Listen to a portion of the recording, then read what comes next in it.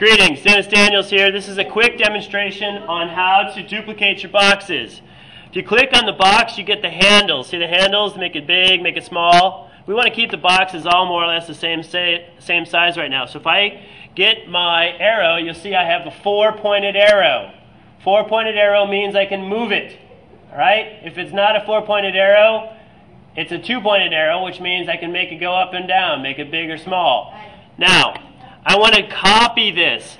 So I click on it, I get my four-pointed arrow, I hold down the control key, and now I can duplicate the box.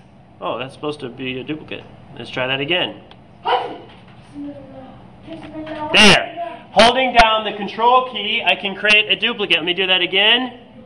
Hold down the control key, I create a duplicate. Well, it keeps moving on me. Try it again.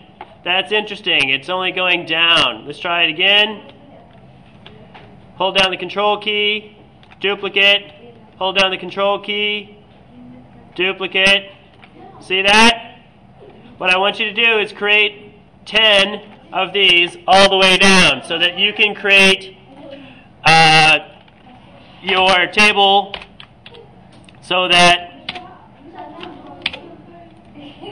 Control 3, okay, click, Control 5, so that you have 1 to 10 all the way down. Thank you very much for watching, and happy computing.